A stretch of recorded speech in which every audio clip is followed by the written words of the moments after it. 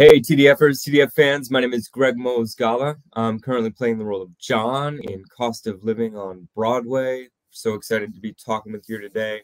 I will give a self-description of myself in just a second, but I'm going to kick it over to my lovely co-star, Kara, to introduce herself. My name is Kara Young, and I am Jess in Cost of Living, and I'm very excited to speak with all of you today with Gregg Mozgala. Thank you. I'm a white cisgender male with dark brown hair, kind of floppy hair at the moment. I'm wearing a yellow shirt with a blue print on it, and I have a light blue background. I am a Black woman, petite Black woman, who's wearing a jumpsuit that is painted all over, a black jumpsuit with splotches of paint and a yellow beanie, and I have blonde tips at the moment, I guess you would say. Cool. And I have a birthmark over my left eye, a green birthmark. Nice. I should also say I identify as disabled. I was born with cerebral palsy. So, thanks. Gregg, you've been with Cost of Living since its first reading. Yeah, and Carrie, you're new to the show. So, yeah, what did you think when you first read the script?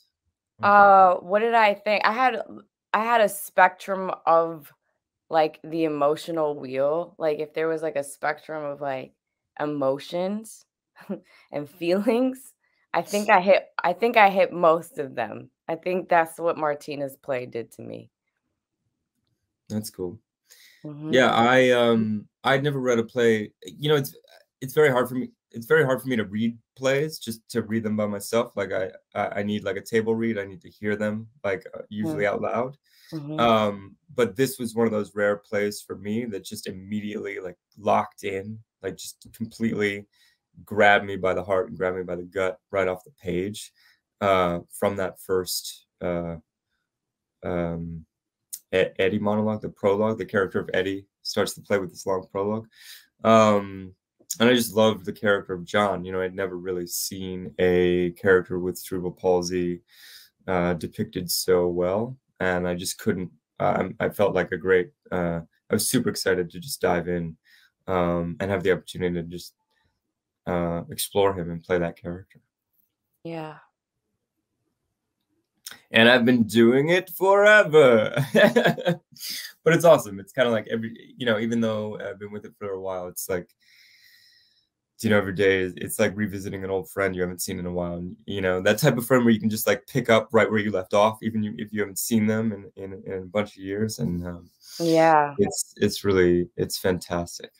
So it must be something to be with a play for a really long time, but also like what discovery feels like discoveries for a longer period of time, a beautiful thing. Yeah. I also have the great privilege of working with you, so that's super fun. That's new. I got the great privilege of working with you. So, I mean, you never know what you're gonna get, except excellence.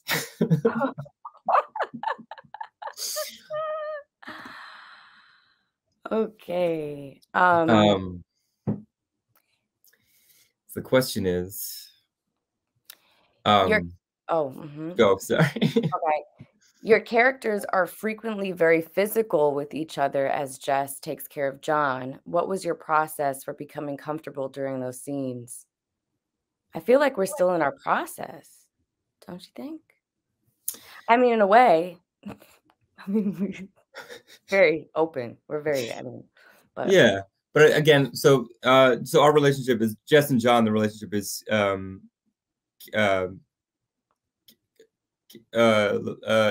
Jess plays John's attendant, care attendant, caregiver, right? because of the nature of John's disability. He needs someone to dress him and shave him and wash him, and so there's a lot of intimacy in the play, a lot of physical intimacy in the play, and I think it's, you know, we're now in a good way in the age of intimacy directors, you know, and that's a very big issue in the field right now, as it should be, to make sure that everybody feels safe and respected, right, when these issues arise. So I think what's great about the play is it just is slice of life. It is just a clear depiction of what the daily routine for these two people is, and how their relationship develops over a number of months. So in that way, it's just almost it's almost slice of life, amped up, you know, with a lot of heart and oomph, right, I would say. Yeah. But I think one of the things that we, you know, I remember having a conversation with Giovanni, the director, when we knew you were going to be cast, and I was like, well, let me just call Kara and like have a one-to-one conversation with her, you know, about what we're going to be doing, you know, and making sure that at least we can talk, you know, so, you know, the lines of communication are open between us, right, and so that we can feel comfortable with each other before we even get into the rehearsal room on day one. So I don't know how it is for you, but I would just say it's so highly choreographed within the structure of the play and those scenes, that I feel a lot of that stuff takes care of itself. But I'd love to hear what you have to say. No, I mean, I almost feel like it's something that continues to grow. I mean, it is a very intimate play. We do have that, but I think even with that scene, as intimate as it is, there's a level of intimacy even when we first meet, and the journey of vulnerability throughout. Like, I think, like, I mean, it almost is a journey of vulnerability. It is a journey of intimacy, you know. So I feel like it's something that is continuously growing. Like right now that we're in performances, now that it's for an audience, there's something that, like, it just is, it's taking its own life and its own shape as we performance to performance to performance. So I almost feel like it's, you know, what it's going to be at the end of our run, you know, is not what it was, you know, at the beginning of our process. And so it's a beautiful intimate journey with I think it's probably the most intimate I've ever been with another actor, and I'm happy that I get to do it with you. Oh, that's so lovely. Thank you. Likewise. And I don't know about you, but I've had people come up, you know, just in what tonight's going to be our fourth preview, right? So our fourth time in front of an audience. I've already had people come up after the show at the stage door and being like, I have done that. Yeah. You know, I did that for a family member or loved one, or that was my job. And like, to see that represented, you know, to see that relationship, to see that intimacy, I think it's something that most people will relate to, because at the end of the day, everyone will, you know, regardless, you know, if you're born with a disability, but everyone will require care at some point in their lives, right, on a long enough timeline. So I think to see that depicted so gracefully, right, and sensitively by Martyna, and then embodied by us, I think people are really responding to that already, which is really fantastic. Yeah.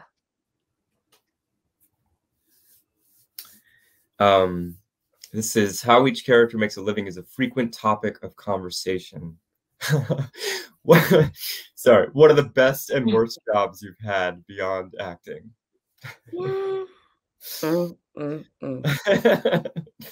Sometimes acting is the best and worst job, but Um,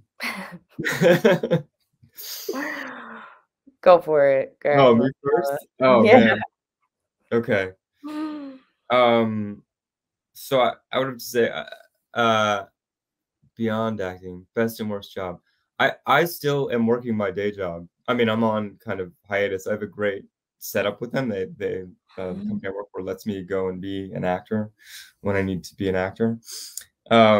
But I work for a company that cleans up after fires and floods, like they do in commercial and residential buildings. They do disaster restoration, and it is just a really fantastic place to work. Like they're really wonderful people, and like I get calls every day. I'd be like, I have a flood, I have a fire, I have this situation in my house, and it's like okay, I'm here to help.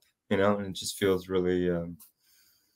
Um, I love it because I don't have to think about theater. I don't have to think about, like I don't have to think about that next, why isn't the phone ringing and what's my identity and who am I in this world, and it's just a nice, really grounding environment for me. That's my best job. I got a worse one, but why don't you? Yikes. I've still had so many kind of jobs. But like there's this part of me that's also like, like I don't even know if I can categorize the jobs that are like not acting in a way because they have taught me that I really need to follow my dreams. That's okay. Like almost like it's like I'm doing this and then like I'm like, there's like a day where you're like, like Mhm. it's just I'm not, but you almost need those things in order to see like you need the like the idea of like the just the yin and the yang of it all and like the Absolutely. darkness and the lightness of it all or like darkness light whatever but Yeah. you know it just I have had jobs that have and I feel like every single one of them has taught me a very great lesson and not necessarily just to be an actor but just like lessons, just like lessons on lessons on lessons and I think some of my jobs have been very humbling and um just what it means to be a human in the world. So like I'm not even it's not even complaining about best or worst. I've had like Mhm. horrible bosses. I've had like but at the same time they've all taught me something about life up until this point. I mean, it's you know eh, the best education is experience really like so I'm not really hating on my ex jobs. That's cool. Yeah, yeah. Yeah. I dig that. Um, I lost my train of thought. Anyway, I don't know what I was gonna say. I'll share my worst job. I was working for a large ice cream chain. It was like one summer in college when I had like 4 jobs, and it was the worst job I have ever had. Like, I don't know, I thought it would be fun, and I thought I would get a lot of ice cream, and it was not fun, and I didn't get any ice cream. So, but the no ice cream part was my fault. I just didn't take advantage of that perk. I think I just wanted to get out of there so fast. I remember making I didn't somebody I remember, somebody asked for an iced coffee, and I didn't know how to make like, you don't go to an ice cream parlor and ask for an iced coffee, number 1, right? But I didn't even know, like, how so what I did was I poured ice in a cup and then put hot coffee over the ice, and the person looked at me like, "You're an idiot," and I was, and I don't know if I still know how to make iced coffee, but anyway. That was one of my humbling, horrible job experiences. Oh my goodness. Um, yeah. When your characters meet, there's a lot of judgment on both sides. Have you ever felt judged at first sight? Yes, No, all the never, time. never. Mm-mm.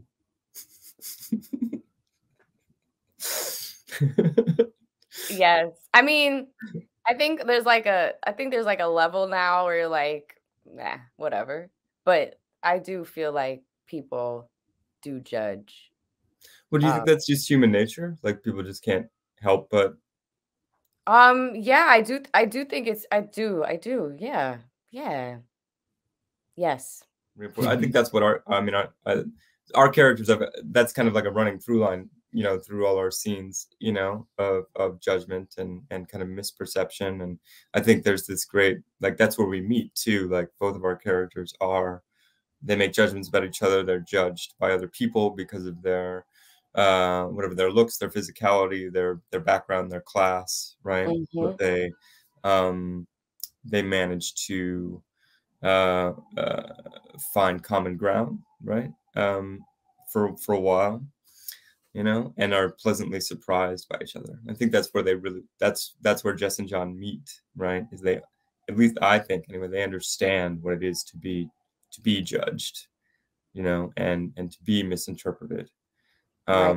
and to fight against that. Right. And that's kind of this initial spark between them. Mhm. Great, yeah. Um,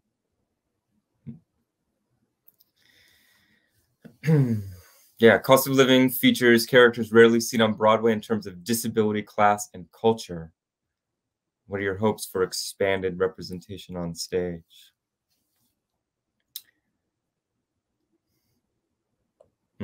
We keep that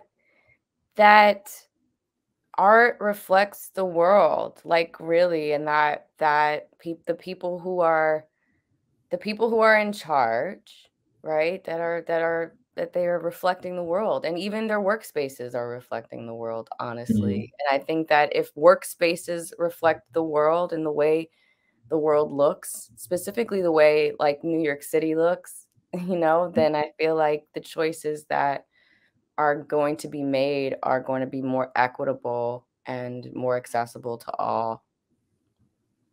Yeah, I agree. I think there's something really special about this play in particular because of the characters and because of who's embodying those characters. And for the first time, there's an incredible intersectionality in this play. But Mhm. I think this play really is making history because it, to the best of my knowledge, is the first original play on Broadway to feature characters with disabilities played by characters with physical disabilities, I should say, right? So, and again, I think it's what has enabled that, what is manifesting that is the story, is the work of art itself, So I think to develop new plays, to take risks on new plays, like Cost of Living, right, that are pointing to these things. These issues will never go, like, again, those issues of disability, class, economics, like, this is something we're all dealing with, right, in some Mhm. way, shape, or form, especially coming out of COVID or still in this like pre-post-COVID world, which has been this mass disabling event, which has really exposed and torn open all the issues around, like class and economics and those disparities, healthy, unhealthy, whatever that means for people. I think this play really, it spoke to a moment then when we've done it before, but there's something about it now, I think, that people really can click into, like that need for care, the difficulty of what it means to buy groceries for your family, or like, right, get out of bed in the morning, or like all of those things, all of those day-to-day quotidian things, both large and small. Somehow Martyna is tapping into something about that, about the human condition, right, and the daily struggle that everyone is in, for their lives, that I think is really fantastic. But it's like, because this play exists, the representation happens, Mhm. and because the representation is on stage, I mean, already we've had people, diverse audiences, including people with disabilities, like, come to the show. They're hungry for it. They want to see it, and so it's hopefully that appetite will just be fed more and more and more and more, and people will understand that, yes, there's great benefit to this, socially and economically. I think, on the night of our first preview, it was 14 people made their Broadway debut. 14 people in our company made their Broadway debut. Like, how fantastic is that? Yeah. I just thought that was really incredible. Not just us, not just the actors on stage, but the entire ensemble, the entire team. You know, that is really fantastic. How can that? I mean, anybody in this business must, you know, Broadway is the World Series, right? It's the dream. It's the big show. You know, I think that's awesome.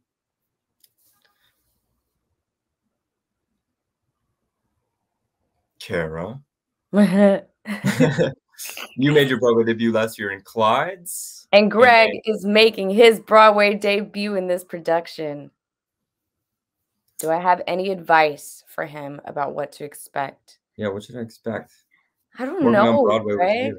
I mean, I feel like, you know, it's interesting, like, you know, the idea that things change after certain accomplishments or you know, and as an artist, I feel like the work and the quest to, and not necessarily like I want to change your life, but the quest to work on projects and art that shifts consciousness is like at my frontal lobe, you know, at all times. I mean, that's like the hope, and that's what keeps me grounded is that. Or and so I don't necessarily know how things have changed. Maybe the optics might be different to other people, but for myself, it's to continue to stretch the vessel and work on plays and work on art and work on and work with people who are actively changing us and changing humanity through storytelling, through stories. So I'm not necessarily sure what's going to change, you know, but I feel like the more that I get to work on plays that shifts something inside of me is maybe like the change of just what it means to grow, and think deeper and, you know, feel like there's a deeper connection to the world and to other people. Yeah, it's interesting because yes, it's Broadway. The scope and scale of it is huge. It does mean some, you know, like actors, you know, not every actor gets here, and actors get here all the time and can be propelled to future work and sometimes stardom, you know, and sometimes actors just go back to like the next job, you know. So I think it's like what to expect is I'm just happy to show up every night and do the work, you know, and like the goal is always to work.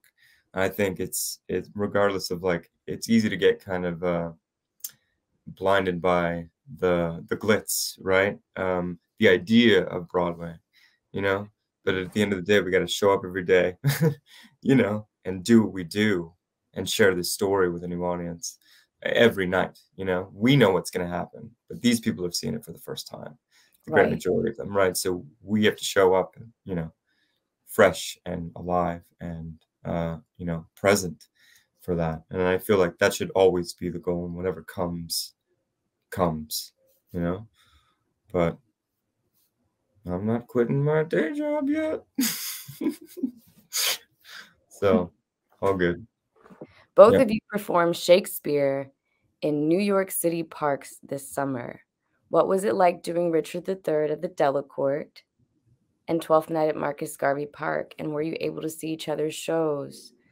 I wasn't. Yeah, I'm really sad. I'm so sad about it too. Yeah.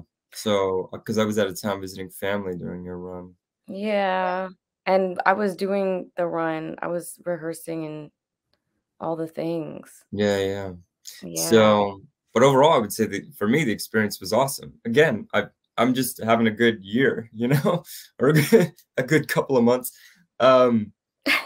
You know, like just, but I think again, being on like, again, New York City, like Shakespeare in the Park is a New York City, like a cultural institution, you know, like, so Yeah. I think, and then like so many people have origin, like theater origin stories, right? About like why I wanted to be an actor, because I saw Shakespeare in the Park, right? Mhm. It's free and open to everybody, right? Joe Papp's original mission, you know, so to be part of that was really, and that history and that, like that lineage was really, really fantastic. In addition to getting to work with all the fantastic people, you know, and I Yeah. think just, but at the end of the, you know, and I think it helped prepare me for this, because like huge stage, you know, it has like a cultural cachet, you know, but I just had to remind myself of like,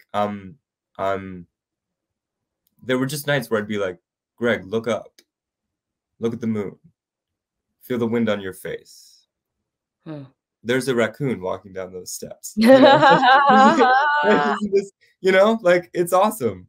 All right, now like go talk while you're, you know, while you're wearing a crown and a wig and a cape, you know, all this stuff, you know. So it was just, I haven't had that much fun in a long time, Yeah. and I think like, yeah, it was just really, really fantastic in that respect. How was it for you? Oh man, I think it was probably one of the most magical experiences of Mhm. my life, and to really what it means for theater to be free and accessible to all Yeah. people. What were you Like, doing? Can you tell people what you did? Just so. I was Viola in Twelfth Night, and it was at, well, Marcus Garvey Park. Like, literally anybody could come, just roll up to Marcus Garvey. Like, you can walk in and just walk in your seat.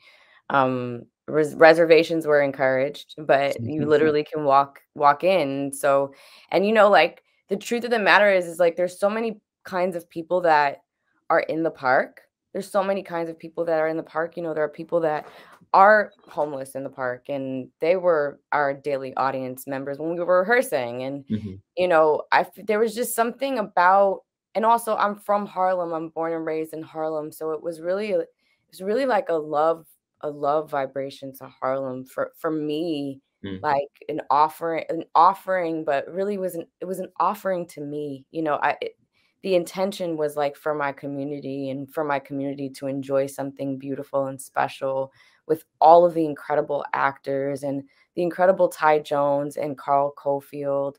Like, Mark Classical Theater of Harlem, I think, is, you know, probably one of, it's just it's a very magical place, and the very magical people, and doing really incredible work, and the vibrations are very strong when the intention is for the people, always. And that is, and the collective joy at the end of at the end of each show was the gift.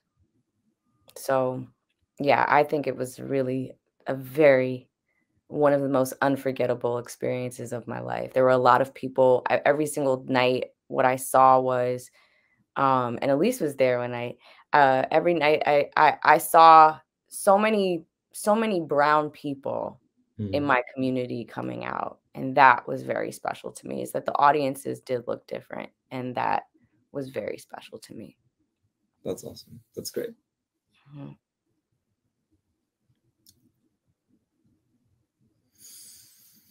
Oh Cost of man, Living was the first Broadway show to open this autumn. What productions are you looking forward to seeing on stage this fall? I didn't know we were the first. That's awesome. I That's didn't know that either. that's cool. Oh man, this season is first of all like amazing. Like to be part of the what Cost of Living is one of 5 Pulitzer Prize-winning shows on Broadway right now. Wow. Yeah, yeah, I think so, or like scheduled for this season. Um, and then you got like that amazing like revival of 1776. You know, Mhm. so I think I'd see 1776. You know, Piano Lesson is right next door. That's I wanna go see that. Yeah, yeah. I want Death of a Salesman. Oh, I I wanna was go just see gonna that. swear, but F yeah, totally, you know. Um, Um, Top Dog, Top Dog Underdog. Underdog. I wanna Yep, see that. yep. The new Tom Stoppard play. I mean, there's just, I feel like, man, we are like chock-a-block with like amazing. Oh, like the. Yeah, it's really cool. So I Yeah. think like how awesome to be part of that energy and to be first ones out of the gate and be like, let's go. Y'all ready for this? It kind I of did feels like not know this. This is I like didn't know it either. it just made me feel, Yeah, you you got know? it. You got Yeah. it. I think yeah. So I mean, I think like so yeah, let's give him let's throw down the gauntlet. Let's like, let's get the ball rolling for this like really exciting, energetic, amazing season. How cool to be first out. That's Very, really very awesome. cool. Yeah, Very cool. yeah. But again, you're again like to be part of also like a cultural shift, and again to see like the broad swath of representation and be part of that, right? So it's not just our play that's doing that. It's all of those plays we mentioned, right? That in some way, shape, or form, right, have done that, or are doing that, in their own way to try and be more reflective of New York City, of the larger, of our larger culture, right? Is really incredible. So Yeah. Our Lady of 121st Street, right? Is coming too, It is? isn't it? No, Between Riverside and Crazy. Oh, I'm so sorry. Thank you. Yeah, yeah. Sorry. No, it's okay. Yeah, yeah. Yeah. Yeah, Between Riverside and Crazy. So it's Yeah, just and then and David Zayas and Liza Colon Zayas are mhm. like, I believe, wait, I think they're making Broadway history. I think so. Like they're gonna be like uh, doing Broadway shows around the same time as like a married couple. Like I think they're making Broadway. I think so. I don't want to speak too soon, but I think that they're making history by being the like one of the first couples like that are having a show happening simultaneously at one point. That's amazing. Yeah. Mhm. So you really can't go wrong, but Mm-mm. everyone should see Cost of Living first. Yes. Yeah. Oh man, best deal. What's the best deal you ever got at the TKTS booth?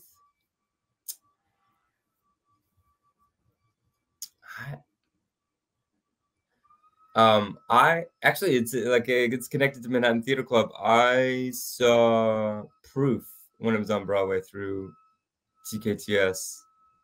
I mean, that's how we got our tickets. And that show just blew me. I mean, I've a huge actor crush on Josh Hamilton, who was in that show. And that yeah, that play I was just like, this is really cool. I want to be, and that's like a 4-character play. That's like a small, intimate like play too. And I was like, I want to do this. I could do this. I could do this. And here I am. It's really cool. But I remember like that, like just being able to go see that play, for when I was like, when I couldn't afford anything, was really awesome. I took my mom.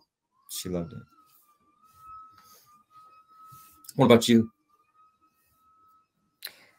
Deals. Yeah, TKTS deal. I'm from New York, so I like go by that booth all the time, and I feel like me and my mom loves theater, and so like I know that my mom has gotten some deals at that TKTS booth plenty of time for sure. I can't think of anything at this moment.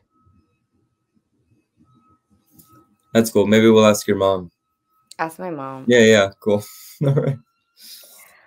Last question. Be each other's casting directors. What role Oh would my you put God. the other one in? Well, I know this answer. What? Greg is Superman. What? Stop. Greg, where's your glasses? Greg is Clark Kent Can you during see the it? day.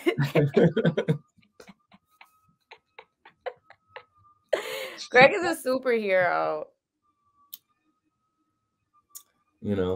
I would cast Greg as any like superhero that has to transform, like, because yeah, it's like you like wouldn't you like don't really know. It's like mysterious all the time, but then like when he's on, he's on. You mean suspect? Somebody I don't know if I trust you or not, but if I need someone to save the day, you're there. I didn't say anything about trust. I said mysterious.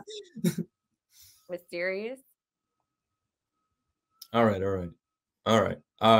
Cool. All right. Well, You have those glasses handy? I don't have them handy right now, but I don't want to give away my secret identity. Come on. Oh my God. Yeah, Kara, I don't know. I think, well, I just want you to do everything because I think you can. Gregg. I know. I mean, It's too early to cry.